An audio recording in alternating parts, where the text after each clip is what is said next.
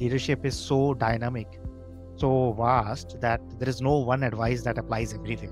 One of the leader that I met, I forgot his name. I've never actually knew his name. I was attending a talk, and he's one of those founders who really struggled a lot in life and almost gone bankrupt to then resurvive and then eventually managed to exist a business. And then now he has some liquidity. So he's now basically doing angel investing. So I was attending a talk, and he said something which kind of stuck with me.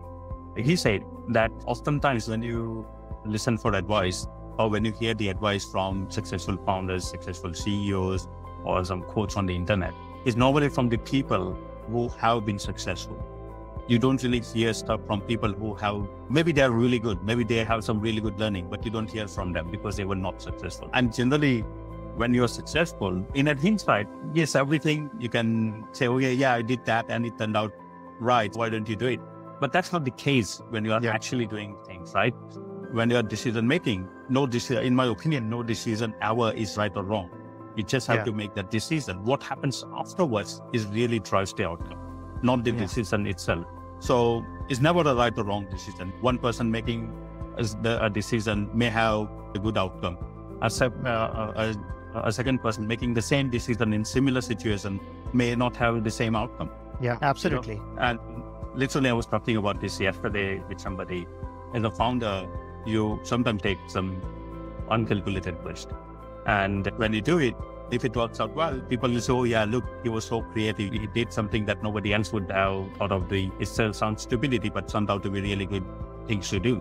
But if the same thing failed, and when like he's stupid to do it, we told him, why would you do it when nobody else would do it? So it's always people judgment or judging you based on the outcome you get.